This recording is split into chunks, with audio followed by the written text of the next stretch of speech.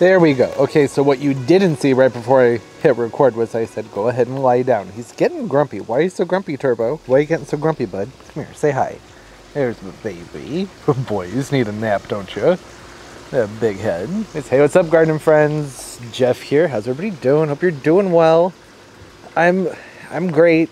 There's a lot to talk about. July garden tour / just updates of what's been going on out here, and this will probably be somewhat of like a working garden tour because I haven't spent much time out here at all in the last like 2 weeks. I've been out to work out, to take care of the pets, but as far as the garden is concerned, the drip's been running and it was just so hot. And when things get that hot, just kind of move into maintenance mode with everything and just keep everything watered, and it's been interesting. Oh, and the disclaimer part for people who are new here, I'm in St. Louis, Missouri, zone 6A, 6B. I live right on the line. Regularly drops down to around 0 degrees Fahrenheit in the wintertime, sometimes colder than that.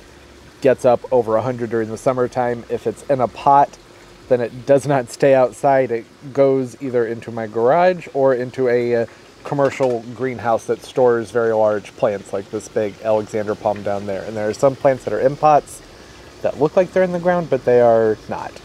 So I always have to make that clarification because sometimes people get confused and like, how do you, what's going on here? In St. Louis, these aren't supposed to be growing out here. And how are you liking this? I finally got the table cleaned off. Figured, hey, garden tour, might as well have things looking kind of nice. And then within 30 seconds, I started piling stuff back up on it again. Plants though, I mean, that's relevant. Okay, and shoes. I ended my last vlog where I set up some more drip irrigation because I just had a quick trip. Got out of town, went to DC for a few days. Just to get away from the heat, even though it was so hot in DC, it was not anywhere near as hot as it was here. And I mentioned when I got back that apparently some of the drip had failed while I was gone. Drip irrigation that had been running just fine all summer. The week I'm gone and it's over 100 degrees outside, that's when it's going to break. Fantastic. In the month of July, there was not much rain and it was hot. And I like the summer heat, but this is different. I learned a lot of stuff about gardening in dry heat. I'm not used to it. That's a new thing. It's typically very, very humid here during the summertime. And instead of normal like mid to upper 90s, maybe low triple digits, and then like 70 to 90% humidity, it was triple digits and like 30% humidity. Just a whole different game with gardening. And myself, I learned dry heat, I'll take it. I don't mind it at all. It was fantastic as far as just the way it feels to be outdoors. But the plants, not so much. If I were to move someplace where there's not humidity, I would definitely have to change what I'm doing in my garden because a lot of the plants I grow, that weather just was not for them.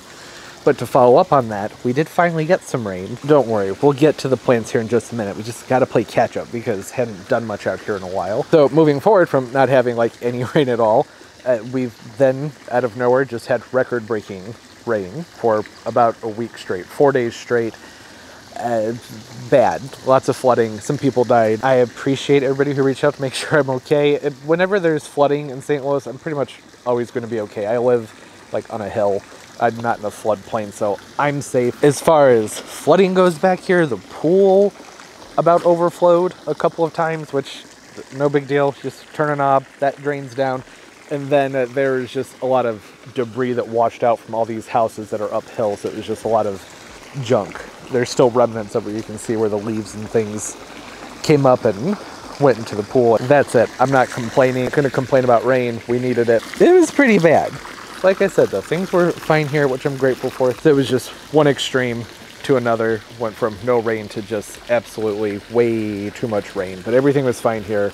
I don't care about some mess and backyard flooding. That's not a big deal. Anybody in the St. Louis area, if you have like a GoFundMe or you're aware of any charitable organizations that I can link below, you want me to help out in some way, let me know. Comment down below, hit me up on Instagram. People can look into seeing what they can do to help because it was pretty bad. There are a lot of places that are in rough shape right now. Okay, I think we're caught up now. On to the plants. I feel a little weird talking like with the garden tour stuff when I know that there's so many people who are not doing great right now where I live, but we're just gonna press on, hopefully have a nice time, just relaxing, enjoying being outside, seeing some greenery, seeing me make fun of some stupid decisions and just what worked and what didn't and what died. Because it was really hot.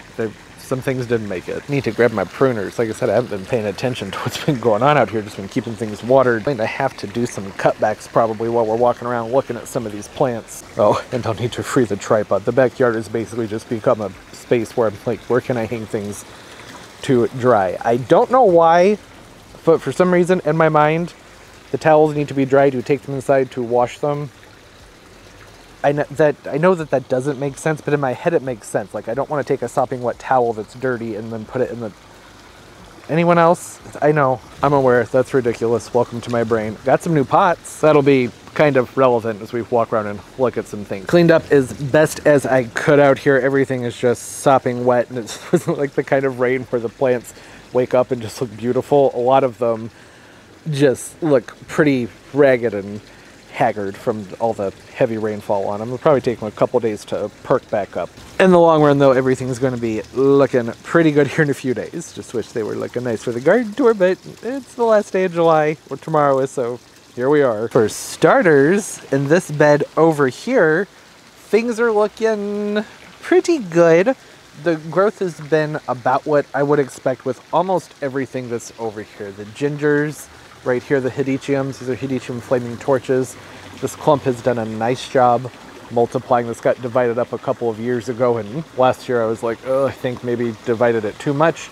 But you know, it's just the nature of things that needed to be done. But it multiplied some last year and then some more this year, and now it has buds. They're about a week or two behind. Normally these butterfly gingers, they start to bloom around mid to late July. Okay, so I guess they're right on time. I feel like they're usually in bloom by now, but if they're off, it's not by very much. We had a weird spring, so some of the plants got off to an early start and then temperatures cooled off. It was kind of a cool May and June, and they just sort of sat still. It got really hot and then they sat still some more, but things have, for the most part, caught up, are starting to look nice. This is filling out very, very well. I love how the hedychiums, really most gingers, they have that nice arching habit to them where they come out and over things. In a week or two, there will be really big 12 to 14 inch flowers on top of these. Why do you have to run around underneath the tripod? It's probably going to be a theme throughout the video, so if there are occasional like bumps and shakes, it's the dog. My apologies. Starting to see some blooms on pretty much everything that's over here. I have this ebulitin,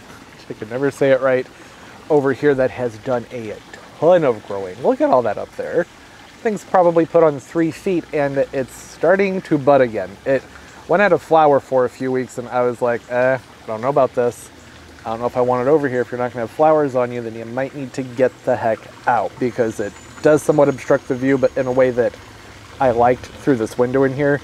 Because I figure, well, if there's flowers on it, the hummingbirds are going to enjoy it with the pink hibiscus in the background, which has also done an awful lot of growing. It's put on a good, probably 1.5 feet of new growth.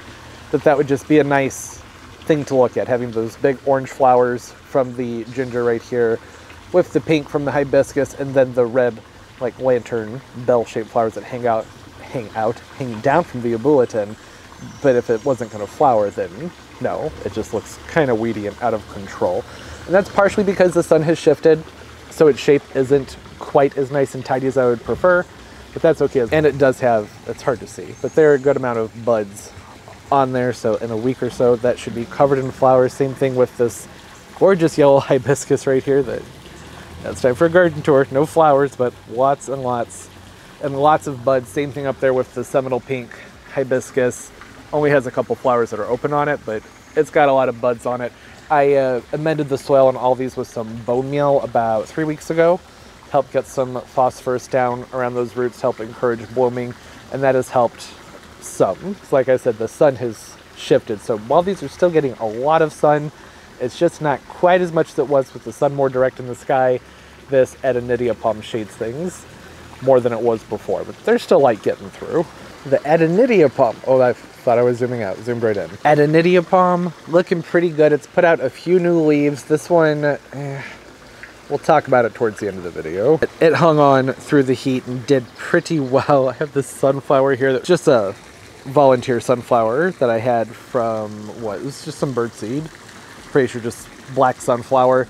I let it do its thing, and it was fun watching it. I think it's about done. I've been seeing goldfinches out here, which I never see. I've seen like 4 in my entire life, and just over the last couple weeks I've been seeing them almost every single day, but it's just like a yellow dot seem to be a timid bird. Normally I have to put out thistle and like some other more specialized seed for them to show up, but I think the sunflowers are attracting them, so I don't want to cut it out, even though it looks kind of like garbage, and I think it'd look better to not have that right there. I'll give it a few more days. I had thought that I should like let this go to seed so I can pull the seeds out, but really I don't. Why? And I have a 5-gallon bucket full of the seeds. I don't think that'll be necessary. I'll cut that out of here when that starts to die back on its own, which I would imagine will be pretty soon. The front of this garden bed, I like it, but I'm just not that thrilled with the growth on the variegated tropical rose sun impatiens that are in here. They're just now starting to take off. These got planted up in what, May, I think? Something like that. They should be a lot bigger than this by now. The Nanook Tradescantias, they're looking fine, considering they were just put in as, you know, tiny little cuttings. They've done a good amount of filling out, but the actual sun patiens, with the exception of this one right here, the rest of them have just kind of been there. And there's something about the variegation on them that just feels messy. It doesn't help that there's some weeds in here that I need to pull right now, and I need to put a new layer of compost down because all the compost mulch has been broken down. But it just, I don't know, they don't have as many flowers on them. The variegation just, maybe it's not for me. I'm not sure. One thing I did learn, I talked about how I've learned some things about myself by having an entire month of having to be a gardener who has really dry, warm summer conditions. I was severely underwatering the plants. I didn't realize it. It was one of those things where you learn as you go, right? So I have everything on drip out here, and the drip was set for like, I don't know, I think it was 5 minutes, and I bumped up to 10 minutes, and I bumped it up to 15 minutes. And at one point got up to 25 minutes for each time they would run, and they were still just wilting down and looking terrible. So I went ahead and I bumped up to 35 minutes for this zone over here and for several others, and then just boom.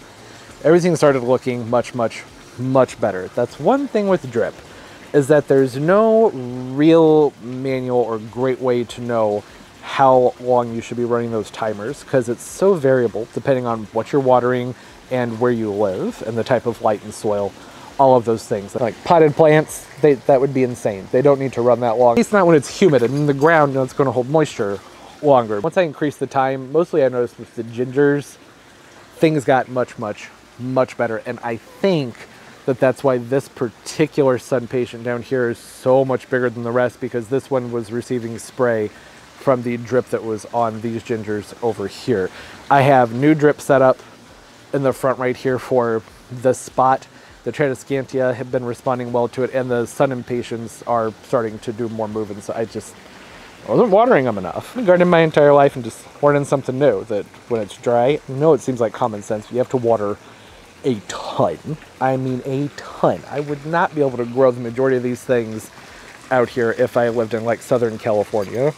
I mean, I could, but it would take an awful lot of water, and that's pretty frowned upon in areas that don't have a lot of water and there's wildfires, you know what I mean? I'd have to have a different style. I'd have to do some serious amending with the soils, and it would be a challenge unless things are situated properly. Not that people don't grow gingers and bananas and stuff like that in Southern California. It's not what I'm saying. It's just the extent to which this is all out here. Just be more of a challenge, that's all I'm saying. You gotta get out of there. You're not supposed to be in there.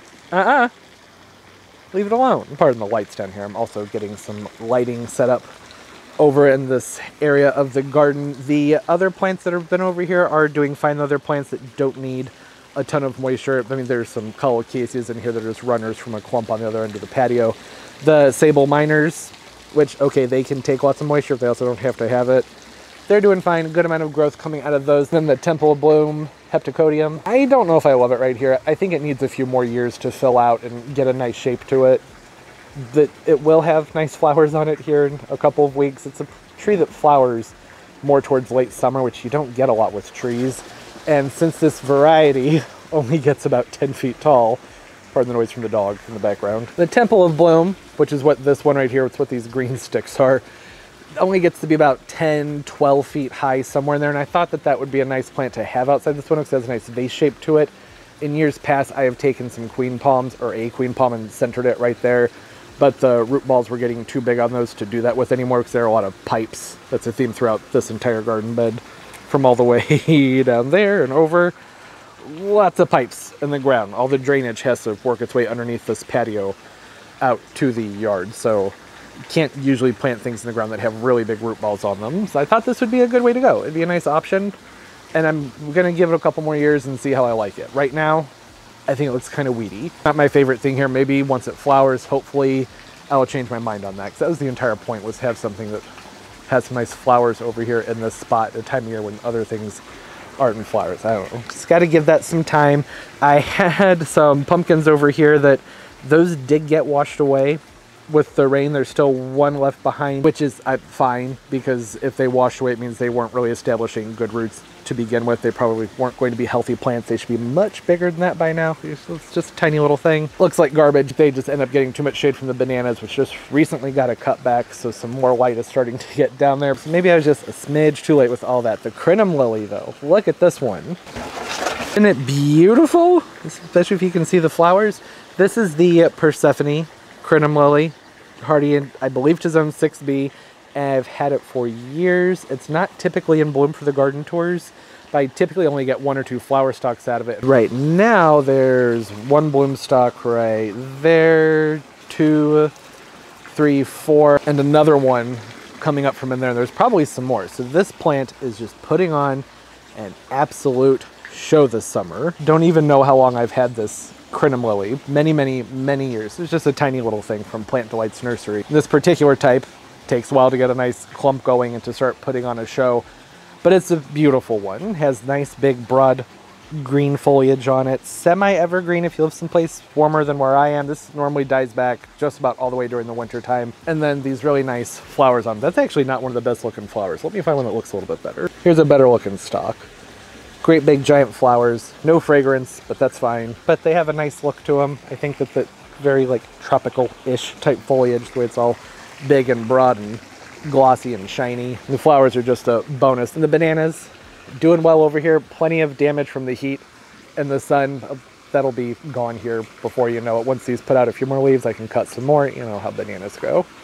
They grow so fast, I don't really stress over getting them pruned. If they have some bad foliage, it's all right. In a couple weeks, won't even be noticeable. Won't be something that stands out. This corner over here, I'm trying to think between now and the last time we were over here, has anything changed? Maybe?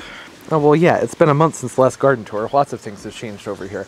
I planted up this Pharaoh's Mask, Colocasia, in the middle here. This pot was sitting in the middle, and I meant to move it, and then I forgot, and so here it sits. Well, the problem is I actually forgot what I was going to do with it, so that's why it's still there. I need to find the spot that I'd like to move that to. The Pharaoh's Mask has done some growing. Planting this Pharaoh's Mask up in this spot was a bit more of an experiment because they're not really hardy here, but on Brian's Botanicals website, they said they're like possibly hardy into zone 7, and this corner is very, very warm. So I thought, hey, let's give that a shot in this spot and just see what happens. Because I have a whole bunch of them. They multiply like crazy.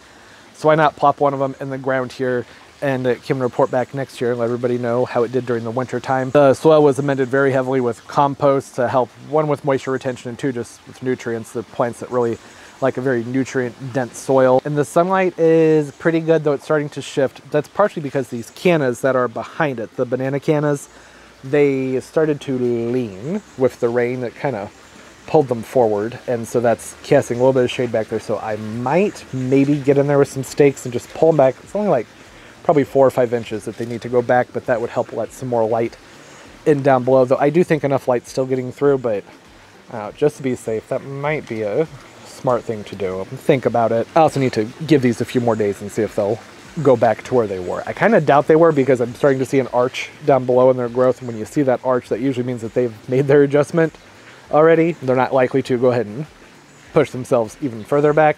Whatever the case, I think it's fine. The sable minors are over here looking great. They've flushed out with a lot of new growth, and the gingers that are over here are mostly all offshoots from that flaming torch that I showed before.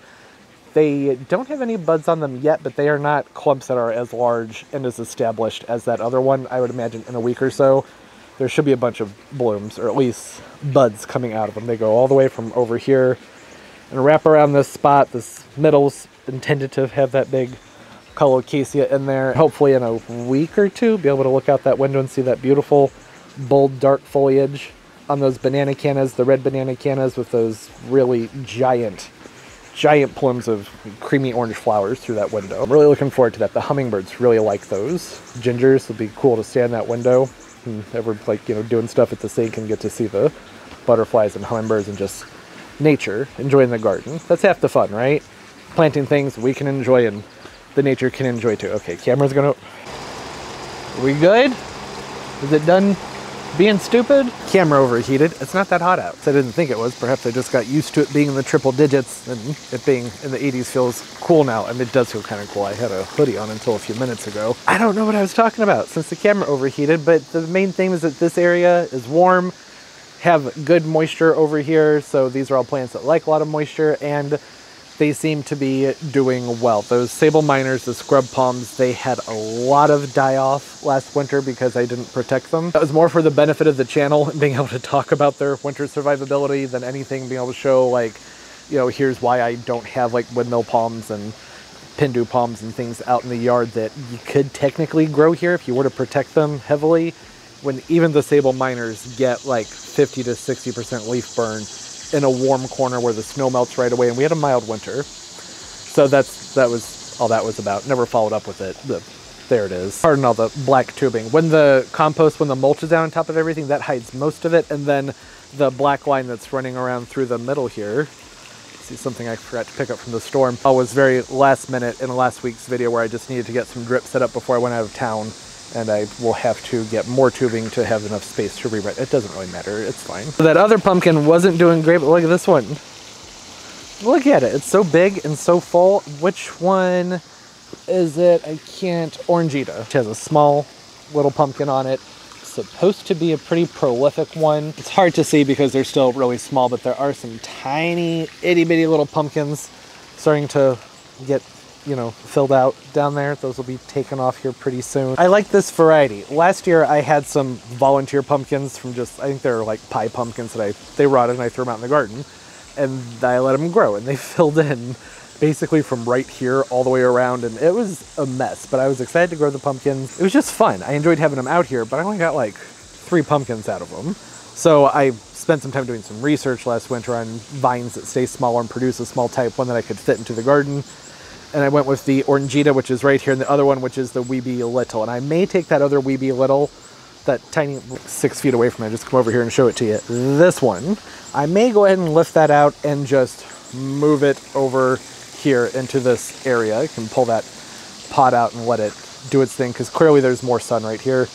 And there's still some time probably for it to do its thing. Things don't really get frosty here till mid to late October. We can have a random frost anytime pretty much after September, but I think that it would be okay. That's enough of all that. We've talked about that enough. The bamboo, this is black bamboo.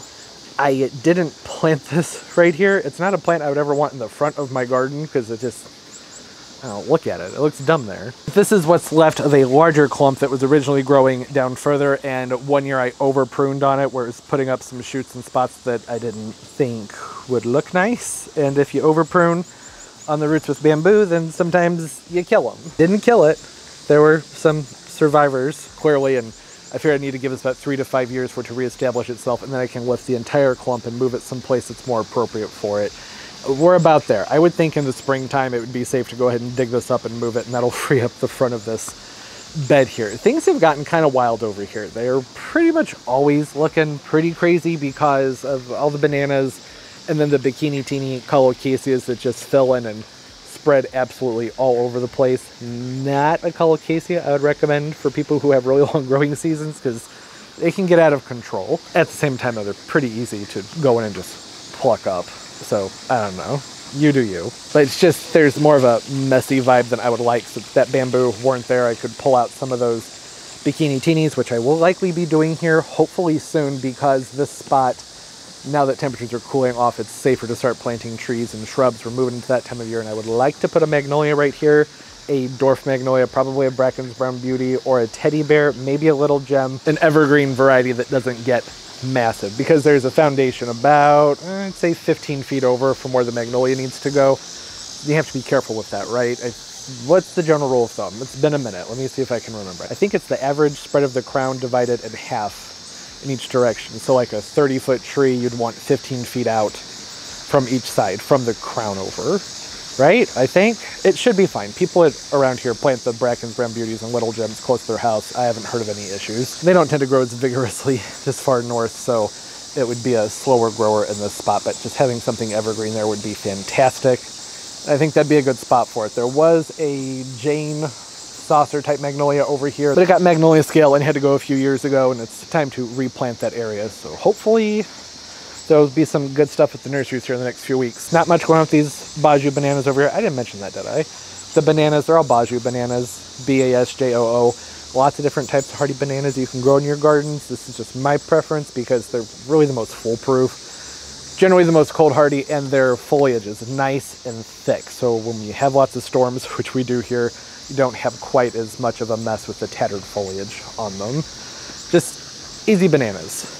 Fun ones to grow. That clump is much bigger than this one because this one flowered last year, so a lot of the main plant died off. The bananas, you get one set of flowers out of them, and then whichever one of those pseudostems that flowered dies off. So it's here all the little offshoots and pups from the ones that flowered late last year. I would expect those to hopefully put on a few more feet of growth, especially once I get some more compost on top of them. In a nutshell, this garden bed from here all the way down to where I just was with those banana trees, I like the changes I made this year to an extent, and there were some things I left out because I was like, I don't know if I need to do all that, but I wish I had, like having lots of sun impatiens of different colors in here. I didn't do it just because I wanted to put the money in other places, so I cut back on some things, and that I think it would have made a difference, but I still like the way things look. I like the change in the colors with the foliage and the different shapes and sizes and textures and everything. I don't know what he's barking at. I don't know what his problem is. When he gets tired and grumpy, he starts barking at everything. The peach trees, I've forgotten to update with these in the last couple garden tours. These were planted on each side of the pool in the springtime, and I moved them over here to the driveway. With those timers not being on last week and the triple digit temps, they lost pretty much all the fruit on them, but the plants themselves, like, they look fine. They look totally fine. Really care about the fruit on them. Like, that would have been fun. Oh, looks like there might be one up here. One little peach, maybe a few more. They're ornamental for the most part, the bonfire peaches. So I haven't been too concerned about those. This area over here has just, it's gone wild. The colocaceas, which were just little bitty pieces of bulbs that had rotted, I cut them up and didn't think they would do anything, and they've started to take off, and I don't actually know if I like them over here. I think it's maybe too much. They're shading things somewhat. I have variegated, what are they? Spreading salmon, sun impatiens down here, that went out of flower for a little while as they were filling back up. They're starting to get some more color on them, which is good because they were bugging me, not having flowers on them. They're looking better now. The Enset Morelli bananas, they're looking nice. They've done a good amount of growing. This is one of those things where I was talking about where I was like, okay, well, I'm filming the garden, so I need to remember to come in here and do some pruning on these because they have some foliage that got knocked down during the storms, and they could just use it anyways. Sometimes I think it's nice to get in and get some of the lower growth out, opens things up down below. Lower leaves that are in here, they're not providing anything for the plant at this point. They're in the shade and they're just shading everything below them, so may as well get them out of there. And I think that that looks much better. I could have taken off a couple more, but I think that's okay. Two of them are looking pretty good back there, the Enset Morelli bananas, that is. I was hoping for more red out of them. They're getting enough sun. Like, I've seen these grown in much shadier locations and they still have more red on them, but perhaps that's just all the drastic shifts in the temperatures or whatever the case. It doesn't matter. I think they look nice. They're still pretty banana trees. They've done a ton of growing since they went in the ground. These two are easily 6.5, 7 feet tall at this point. They were just little tiny plants when they went in the ground. The Pharaoh's masks, there's some more of them in this pot here underneath the Alexander palm. They absolutely loved all of the rain last week. Really put out a whole bunch of growth. It's a colocasia that just doesn't like to dry out. They like things nice and moist, getting some good growth out of those. I'm trying to think what else is over. Oh, the Stuttgart, right in front of me.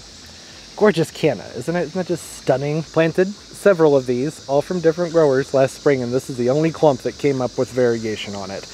I want to say it was from Holland bulbs, but I'm not positive. I'll report back on that in the fall when it's time and people are looking to do their bulb orders and try and remember like which grower actually sent the proper type of plant. They have a little bit of scorch on them, but that's pretty normal for this type of canna. They're not when you stick in full sun. Nice filtered light is good for them. They seem to appreciate it. Look at this leaf. Can I get in here? Is the palm trunk in the way? Hey, come on, look at that. Just beautiful and out of the canna. A vigorous affordable plant. Not as affordable as they used to be, but everything's more expensive these days, right? Not the most established clump. I had actually originally ordered all of these because I wanted to put them in my let me retry that again. I had originally gotten multiple clumps of these because I wanted to put them in my Miami planters.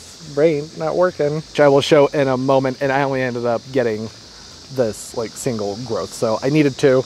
Got the one. That's okay though. We'll multiply. Can plant more of them next year. I'm gonna dig them up and store them inside though. I'm not gonna leave them out here in the winter time. This spot right here doesn't stay very warm in the winter. It's like an ice cube right here. It's a drastic difference between the temperatures over here versus over there. Oh, the Alexander palm. It's good. Freaking huge. Need to get some tree pruners that are big enough to get up there and pull out last year's growth on them so that it's not looking too hot. But there's lots of new growth coming out of them. Love this palm tree. Like with my elegans, if you were wondering. Not the King Alexander, it's the solitaire palm. Has a fun inflorescence getting to open up on it too. That's always nice. I like when the palm trees flower. I don't live someplace where they're horribly messy. You don't get flowers out of them that often, so it's more of a treat than a nuisance. Now this entire planting bed right here was looking pretty good. This crepe myrtle right here is a Natchez crepe myrtle that I'd mentioned in last year's garden tours about it being a plant that just doesn't work over here anymore. There's not enough light for it as the trees have grown, and I needed to dig it up and get rid of it. I did dig it up and get rid of it, but apparently, clearly, I left a giant chunk here. So I do need to come in here and cut this out because you can see how that's shading everything in front of it, and it's not going to get enough light to put on much of a show. They tend to attract a lot of pests, ants, and aphids. Love these crepe myrtles. I would just rather it not be here. I have my clippers here. I'll go ahead and cut that back right now. That's kind of better. That was just a big bald spot, but it's not going to shade the impatiens as much as it was. That was the problem. There wasn't enough light getting through to all the impatiens over here, which are looking nice. A little bit sparse, a little bit more sparse than they were last year, but that's because I didn't plant quite as many in this spot. I figured I'd space them a little bit further apart, which I won't do again. I like the instant impact. While they're looking nice, I do really like them, especially with the row of caladiums behind them. I would like it to be more dense. However, I do think that chances are August is going to be more like July. Typically, July is the month where I'm like, look at everything, it's so beautiful. July was sort of a standstill, like I mentioned. So I'm thinking the August garden tour is actually going to be where things are much more big, bold, and impressive, because it just took longer for things to get going this year. As it is, they're looking pretty good. The gingers in the background, these are all gingerbread myogas that I talk about in every single garden tour. Looking pretty good too, aren't they? I have in here the, it's either the white feather or the dancing crane. I'm pretty sure it's the white feather. I think the white feather is the one where the variegation is on the outside of the leaf, and the dancing crane, the variegation is on the inside. Or I may have that totally backwards. I don't know. Either way, that's what's in here. And then these silver arrows, so they are alternating. It goes, what does it go? Silver arrow at the end, white feather, silver arrow, white feather, silver arrow. Not doing much right there. And then another white feather. The silver arrow, even though it doesn't look that spectacular, it is one of my favorites. I do think I prefer it over the white feather. Beautiful hardy ginger. But the silver arrow, when the variegation comes through, which takes longer, they have to get to more of a maturity, it looks more like a diluted Alpinia zarumba. You can see a little streak of it in there on that leaf. So it's a more subtle variegation, but I like it more. But they're both really pretty. This is their first real year in the ground. They got planted very late fall last year. I wasn't really even expecting them to survive the winter because I planted them so late, and they're only marginally hardy here. But they survived. They had a good amount of mulch on them. 3-year rule of establishment, right? This is their first year. Next year they'll be even better. They're plants. They're going to keep growing. That's not news to anybody, right? I like these in this spot. I've wanted a row of them right here for a few years. And that's because, like I was talking about with the Hydroponics at the beginning of the video, I like that arching habit where they grow up and out with the leaves that alternate along the stem, and I think that that's going to look really cool coming up and over the plants that are right here in this spot. They have grown and multiplied a lot. When they went in the ground, it was, I think, 1 or 2 skinny, tiny little growths on each one of those. So that's actually pretty good considering. Fantastic, really. Lots of growth on those. Over here, okay, this is a spot I say I need to do some work on. This is a hardy begonia, Begonia grandis. Not smooch, I want smooch, it's never available. Pink teardrops. Planted one last year right there. They spread through underground rhizomes. So now there's a larger clump coming up over here. This is the most ideal spot for it. I don't think that one's getting enough sun though. I'll probably need to dig up both of them. At the very least, this one will have to go somewhere else. and probably this one too because it's a spreader, because it's encroaching over here on the beautiful, somewhat tattered, but still beautiful variegated hosta here. This is a hosta time traveler. Has awesome variegation. It looks like someone just took a paintbrush and went. I think that's the same thing I said in the last video about this one. Doesn't get huge, slow to multiply, got planted last year, so this is what's come out of it. I say I need to come in here with some finer snips and get some of the damaged leaves out of there, but otherwise, I'd say it's looking pretty good. I was going to say, hey, look at how great this yucca rashad is doing, and it is. It's fine, but this is also a giant weed in there that I hadn't noticed. That Chase Lounge right there blocks it, so I hadn't even noticed that was in there. It had some dieback on it in the winter time, but it's flushing back out. I'd say this is ready to go back into the sun. I was hesitant, waiting a while because I didn't want to shock it, but there's clearly a nice defined sturdy crown in the middle. So I can go into a spot that gets some more light. The beautiful black varnish pseudoranthemum. More red right now because it's not getting a ton of sun. I also see the storm knocked over a few plants I forgot to pick up. I'll get that handled here when I'm done filming. Didn't realize that it got knocked over the laurel hedge. It's looking beautiful. Love my hedge. Always makes me happy seeing just the glossy, shiny green leaves. Not much to talk about with it this time of year though. They don't do much. They flower, and then they put out some growth, and then they just kind of hang out for the rest of the year. So that's the point that they're out. All the new growth is hardened off. It's blending in with the rest of them. I would say next year or the year after these will have put on enough growth where I'll go ahead and start to shape them and prune them somewhat, but I'm going to give them more time for them to fill in some more and take off. I don't want to cut them up just yet. I am seeing some things over here though that could use some pruning.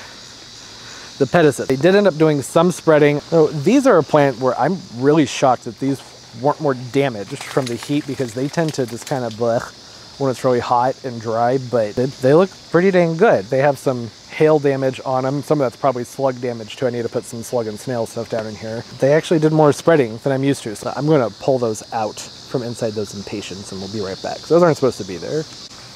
Better-ish. Got a lot of them pulled out. They were crowding those impatiens that are in there, which I've never grown over here before. That was an experiment. I wasn't sure what the light was going to be like, but I'd say they did well, or have done well.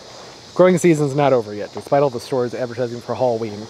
It's only been summer for what, 6 weeks at this point, if even? However, with this spot, one thing I would change would be, just like I mentioned over there, that I think I just need to go more dense with them because it would have filled out more.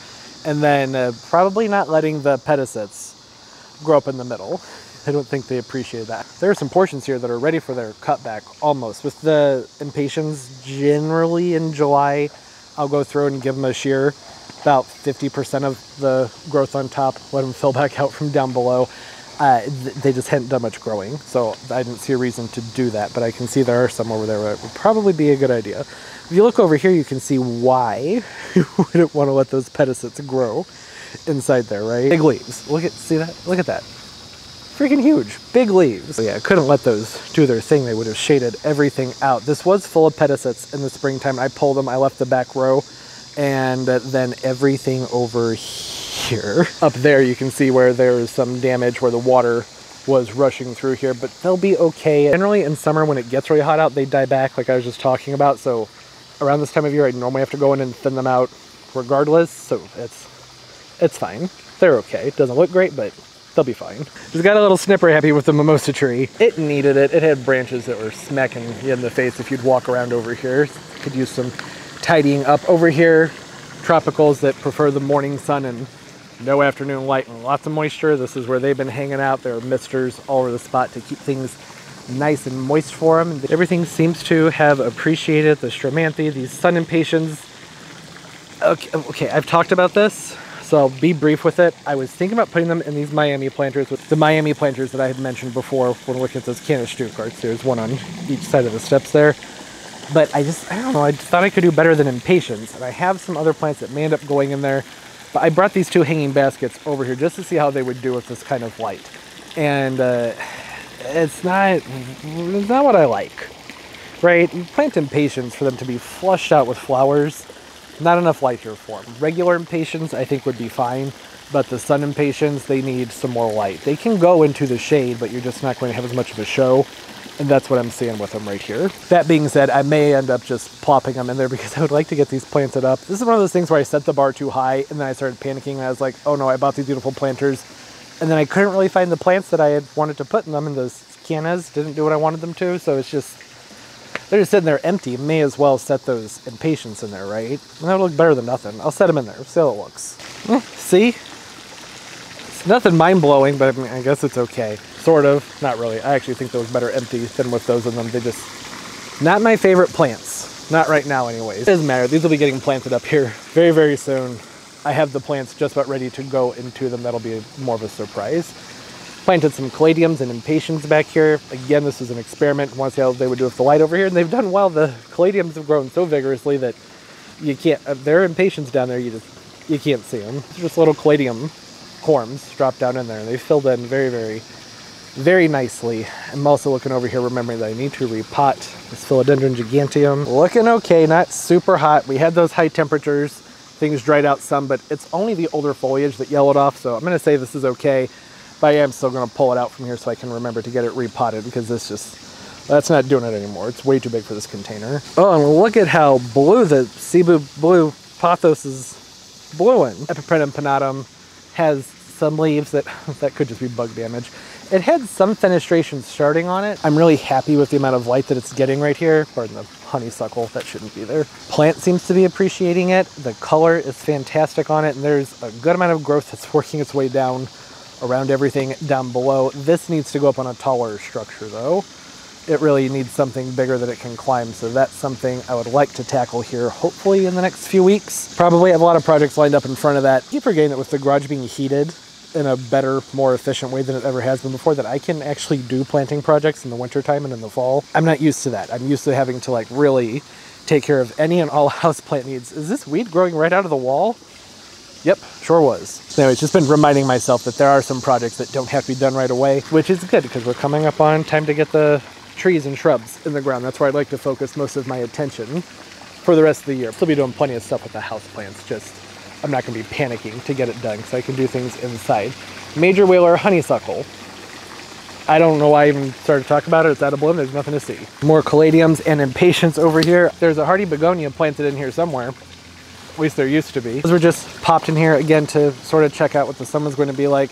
Little lime punch, panicle hydrangeas back here too that you can't really see them, but I think in a couple weeks those should be sticking up above everything with some nice flowers on them. I did some very, very heavy pruning on the wax myrtle here, or not wax myrtle, northern bayberry. Similar aesthetic, just one's more cold hardy. I had this growing trimmed into an archway that you could walk underneath, and I really, really enjoyed it, but they're messy.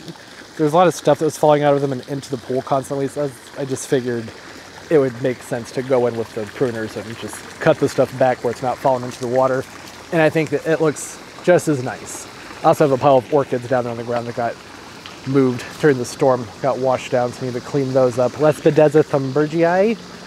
I got this staked up. Normally it's down and makes it so you can barely walk through here. I need to pull the stake up, the rope up higher. A few weeks that should be covered in lots of pink flowers. They're covered in pollinators. I don't think there's a spruce here. There it is. Pool planters.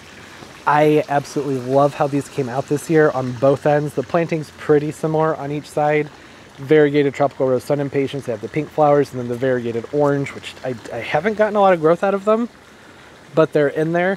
Not as vigorous as the other ones. They're also planted a different size. And then the sweet carrot, one of the lime, one of the proven winners, Ipomoeas in there. Petunia vista jazzberries and honeys, just lots of color down inside these containers. The ones on the other end, those are the ones that I moved the hydrangea trees into, which are just, I'm loving the flowers on them, but we had so much rain that it drooped most of the branches down, and now they're just looking like a couple wet poodles. They're still really nice, especially at nighttime. The light changes colors from the pool on them, and the whiteness, that lightness of them reflects light very well. I like having them down there. I would like them more if the branches were held more upright, but I guess it's fine. I've learned there are other varieties that would probably do better in that spot. The little lime punch, which I just showed y'all back there, it's not much to see with it yet. Has a more sturdy stem. When they start standardizing those, which hopefully they will when they start putting them to tree form, those would be excellent substitutes for what I already have over there. In this spot over here, what's changed? Has anything changed? Not really. You see some weeds. The bamboos, just doing what bamboo does. All these impatiens and the alyssum are growing. They're looking pretty sad right now. There's just so much rain and water on top of them that everything looks pretty beat up. There's a lot of water downpouring on them. In a few days, that should all kind of fluff back up and look better. But I'm getting a good amount of growth out of everything over here so far. The light seems good. Even the weeds popping up inside these bamboo planters. Lots of color and texture and fragrance. That's why I put the lobularia over here, because in the morning, it's mostly when I smell the fragrance from them. Just those tiny little white flowers smell so nice. They have a very sweet fragrance to them. The wires that are laying out here, that's because I stuck some lights in these containers. I was just playing around with them, trying to see if I even wanted them over here, and I figured I could rearrange the wires if I decided to keep them over here. And I think I like it. They look nice. Just have to take my word for it. Especially with the caladiums at nighttime, the light shines through them and they light up. It looks really cool. I'll have to remember to do a nighttime tour towards the end of the summer. Sometimes I forget to do that. Let's see, some more plants that were knocked over from the storm. Spanish moss and bromeliad doing their thing. I did pop a couple orchids over here, but they're not like fixed to the spot. But there's a wire that holds this palm tree up. Sorry, that was a lot of hand in that shot. And they needed a place to hang. So I went ahead and I just let them sit there. They're fine. Over here, what's going on with these plants? The metanella. It was so hot. It just did not like the heat. I kept pushing it further and further back into the dark, and it was just cooking out here. But it's okay. New growth is coming out, and the new growth is looking better. Even has some buds starting to pop out of it. So hopefully, fairly soon, this will have a nice, like, shower of those pretty pink berries coming off of it again. The Thai constellation, the Monstera deliciosa, doing great. Plenty of growth coming out of it. I did lose a couple of leaves when I moved it over here, but I sort of expected that to happen. And they were old growths, so it's not something I was concerned about. I forgot that I planted a Rhaphidophora in here with it, and oh, there it is. It's an easy plant to keep trimmed back, so I'm not worried about it competing with the Thai. I just thought something that would grow up that pole might look nice there, and it does.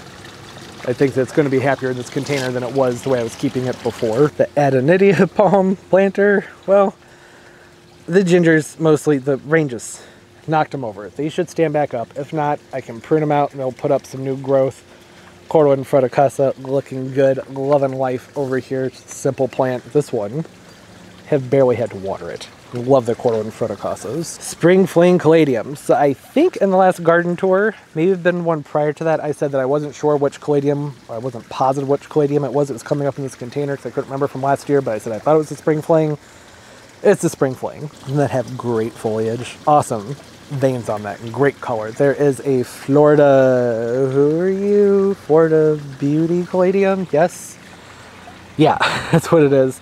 Over here, pretty vigorous, as well, pretty much everything in this container has been pretty vigorous. The trailing vinca coming down the front, Cora Cascade, lots of flowers on it. That's almost down to the ground. I do have to remember though, if I don't cut that ginger back, that's going to keep shading it. I'm going to have to remember to do something with that. And I have a hot tub wall. Lots of growth over here. So much color. Gingers. Look at them. Aren't they beautiful? The one on the right here is the Green Mountain ginger. It's a Costas variety, has fun mottled foliage on its older leaves, or really the new leaves come out with a more mottled type. It doesn't matter. It's a pretty foliage on the plant, and they have these fun orange inflorescence in the middle that have tiny little pinkish flowers that pop out from the middle. And then these are the Siams right next to it, the Altismifolias. I really like gingers. They're all over the garden. I have them all over the place. Areca palm, looking fantastic. I rotated this year. Normally this side of it is facing the other direction, and I thought that the view is better from this side because you can get to see the nice canes on the trunk there, and the Moroccan or Brazilian fireworks, the Porphyra pyrochroma. I'm sure I'm not saying it right, but some of the other plants that's underplanted would stick out into the light some more. It was hot, so I wasn't sure how the fireworks plant with the Brazilian or Moroccan, whichever you want to call it, I wasn't sure how it was going to do, because this pavement down here, it gets hot and they don't like a ton of sun on them, but it seems to have stayed shaded enough that they're doing well. I gave it a cutback and it's filling out nicely from the inside, and overall it seems happy. It's getting ready to flush out with a lot of new flowers. Right now it's just going out of flowers, so there's not much to look at, but in a few weeks, just like all the other things, like I said, I'm thinking in the August garden tour there will be a lot more color on a lot of the plants. The mule palm right next to it, just got repotted. Hasn't done much since it's been repotted, but it has a spear getting ready to open. Same thing with the other one. Forgot to mention that, accidentally skipped over a few things. This one got repotted in the video. They were in desperate need of the repot, and it's starting to finally open up the spear that I was talking about in that video that had just been sitting there for like a year. That's starting to pop open, and I can feel the outline down here from where there's another one getting ready to come up. So that's all good news. Bismarckia, looking good, has 3 leaves on it. It lost almost all of its foliage last winter, so I'm happy to see that it's recovering. Went down to 13, or maybe it was 15. I can't remember when I brought it in, but it was too cold. I pushed it to see what the limit was, and 15, 13, it didn't like that. Lost all of its leaves, but it's coming back. I'm impressed that it's coming back from that kind of cold period. Oh, and there's another inflorescence showing up here in the Adenidia. It's not doing much. You don't want to focus. So I don't know if it's actually going to end up opening like anytime soon, but it'd be cool if it did, because they have really fun, nice, like bright red berry-like flowers on them. It'd be pretty. That's been there for like a month and a half and hasn't really done much of anything. It was down in there and now it's out here. Now we'll see what happens. Okay, back to the hot tub wall. Mr. Freckles Croton, looking great. Needs a repot. It's doing fine in the pot that it's in, but I would prefer it being a pot that has more of a lip on it, so it's easier to water it. To water in heavily, that is. The banana, I believe it's the Super Dwarf Cavendish, just got potted up in a video, I don't know, a month or so ago. I underplanted it with some Nanook Tradescantias. This spot isn't going to work for it though. It's too, you can see what's happening, right? That's not going to work. I have a better spot for it that I will get it moved to here, hopefully next week. The variegated sea hibiscus, looking lovely. Isn't that a great plant? Has lots of new growth that's been coming out of it. This got a repot also sometime in the last few weeks. Think that was a July video. Could have been in June. I don't really remember, but it has responded very well to that repot. It's a really nice, sturdy, vigorous plant. I love this hibiscus. Good grower, low fuss. With the temperatures we were having, there was a period where the drip got turned off over here. It didn't throw a fit. It didn't skip a beat. It was totally fine. Which I know that can be the case when they're in the ground. In a pot, that really surprised me. Very, very sturdy. It's all up and running on the drip now. It gets plenty of water. Excuse you, mind if I get, what are you doing? Turbo, okay. Weirdo. Amelia Patens, covered in flowers. It is covered in flowers. I'm seeing the hummingbirds and butterflies over here on this one a few times a day, which is the main reason I grow it. One, because it's easy and they grow quickly, but also just the pollinators absolutely love them. Have some heat and sun damage back here on the Cuba, but that's not at all surprising with the temperatures that we had on the pavement. It's nothing that's that big of a deal, so I can trim that out of there. Super Petunia Vista bubblegums, they're doing what they do, growing like crazy. I have some canary wing begonias back there that are looking nice. Look at that. Isn't that gorgeous? This is a electric blue gecko color case. You see that sheen? I don't know if it's going to come through on camera. Hopefully you can see it. Very metallic-y. This time of day it's more of a purplish hue to it, but there's a certain time of day when the light hits it and it really does have like a very dark blue look to the leaves, and it's fantastic. It'll look even better when it gets bigger. The Sweetheart Caroline Redbud, haven't planted it yet. It was just too hot and I'm not ready yet. There's something I need to go with it. When it gets planted, it's going to go back here in this corner and come up and behind everything. Things have cooled. It looks like we'll be back into the 90s next week. Right now I have in a pretty shaded spot on drip and it's just chilling. Hibiscus, they're covered in buds. None of them are in bloom. Go figure, because it's garden tour time, so I'll be able to show everybody all the beautiful flowers. Literally every hibiscus I have. Almost none of them have flowers on them right now. That's okay, lots of other flowers to look at. The New Guinea impatiens in here underneath the Robellini palm. There's a Robellini palm, pygmy date palm. Looking good. I'm pretty sure it's in more of a resting phase right now because I see lots of buds on it. So I think it's just a coincidence that in the last 2 garden tours it's been kind of in that transitional place, because it looks like it's about to flush back out with a lot more flowers in the back. Oh, the Croton. Not much to say. It's doing very well. Lots of new growth on it. A little bit of a lighter color than in the past when it was growing over there in more sun, but I'm okay with it. It looks really nice, especially under those lights. I'm gonna wait for this jet to go away. This entire spot in general has been doing pretty well. The only changes I would make, I was going to say maybe not the begonia back here because it was pretty spindly for a while, but I gave that a cut back and it's filled back out and it's been flowering, looking pretty good.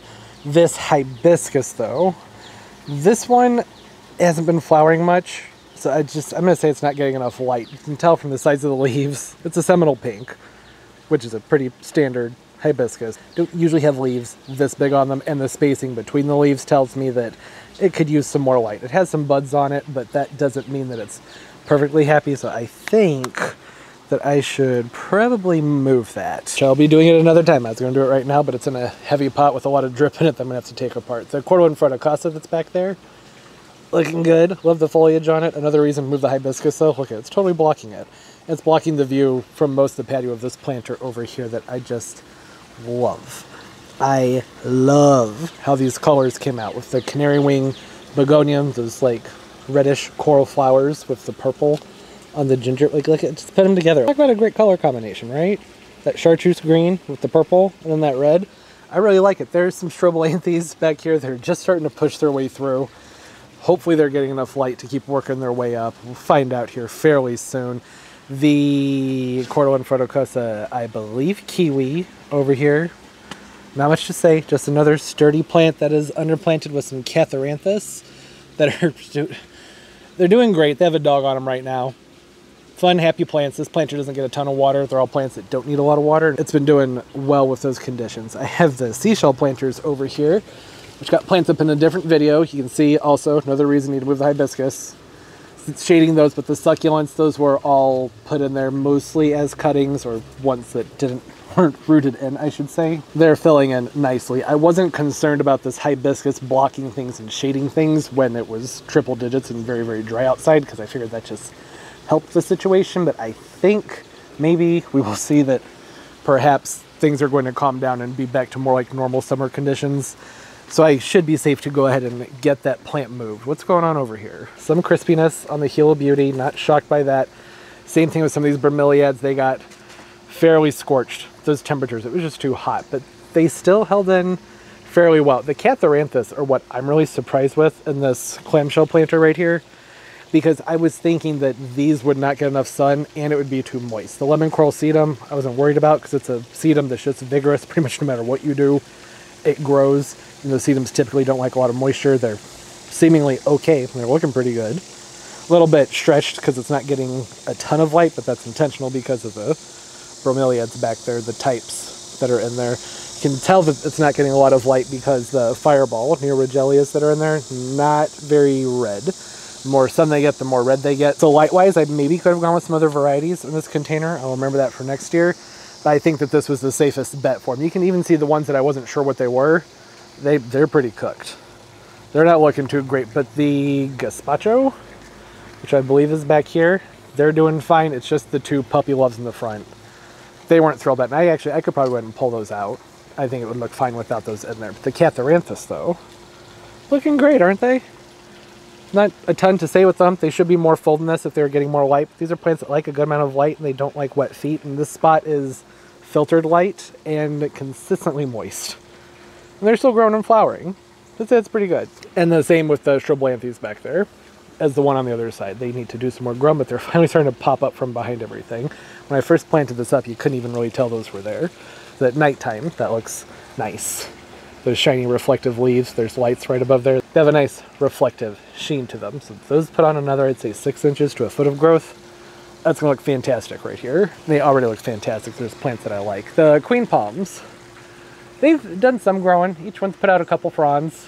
They're queen palms. There's just not a ton to say with them. Very vigorous palm trees. They've done a good job shading things over there, so I'm happy with their location. I will probably be putting those there next year. I like the way they look with the light, and it's fun looking out the windows upstairs and seeing palm fronds, and that's nice. Who doesn't love that? Okay, so that's basically everything. We can get some closer looks at some of the planters there. I didn't get super great shots of those. The Petunia honey's still growing on this one. I planted that in these thinking, meh, they might do okay because they're not the most vigorous Petunia, at least not when they're paired up against a Vista, but they did all right. And I still, what was the other thing? Oh, what died? What didn't make it with those bad temperatures and no irrigation? The delphiniums. I had 3 Shelby delphiniums planted in here. I came home and those were just done. Too hot, not enough water for them. They just shriveled up and died. But they're perennials. I'll cut them back. It is possible that they'll return next year. I kind of doubt it, but we will see. I'm not heartbroken over it. It could have been a lot worse. I have some plants out here that I would have been devastated That's an extreme. I don't know if I'd be devastated with any plant that were to die. I try to not buy things that would cause that sort of emotional damage when it comes to the garden, but you know what I mean. Could have been a lot worse. The planters are looking sad, but they're still colorful, so I'm still liking them.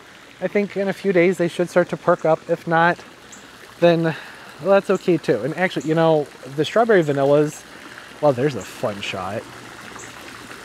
Let me just take a moment, take that in with the sky and the sunflower. Oh, this is another volunteer sunflower. I let it stay just because, why not? Happy cherry flower. It can hang out, and I'll pull it out here in a couple weeks. The strawberry vanilla hydrangeas, when the branches wilt down and weep like this, which isn't uncommon, the flowers on these are massive, and these are going to keep getting bigger. Like just holding it in my hand, these are fairly heavy. When they do that, they don't tend to stand back up. So this is probably what they're going to look like for the rest of the year. And that's why I was saying that a different variety, newer varieties that have more sturdy stems, probably a better option for something like this, but I already had these. So if you don't know, those were originally planted in 2 smaller blue planters on each side of the steps down there. They outgrew those planters, and there wasn't enough light down there for them anymore because the trees grew. So this just made sense. Seemed like a smart place to put them. See, this one needs, I need to adjust the stake on this one. That one's fallen over. The underplantings on them, kind of wild, but I'm liking it. Fun color combos, and the flowers are just beautiful. Even if they're wilting down looking like wet poodles, still fun to look at. Okay, now the pots. I mentioned in lots of videos throughout this entire year that I needed some big pots because there are just a lot of things that need to be repotted into bigger containers. This Adenidia palm that's down here, right there by the door, and look at the size of the root ball on this thing, and it's sticking out of its container. This is in a 25-gallon pot. The root ball I measured at 24 inches in diameter. So I need to get this repotted, clearly, right? Like, that's hard to keep a plant happy when there's next to no soil and it's just a bunch of roots. This thing gets fertilized very often because that's what it's relying on for minerals, right? Without soil, you have to really stay on top of that. So one of those pots is for this Adenidia, and then once that's repotted and put back into place, I'm going to move that banana that I showed you before over here, and that can sit in front of the container. The container can't go any deeper in the ground than that because of pipes. That's as deep as it can go, so it's going to stick up some, but I'm all right with that, and that Pachystachys lutea will go into a different spot where I think the light will be more appropriate for it, and it should be a lot happier. So that's going to go in one of these containers. These are 30-inch containers.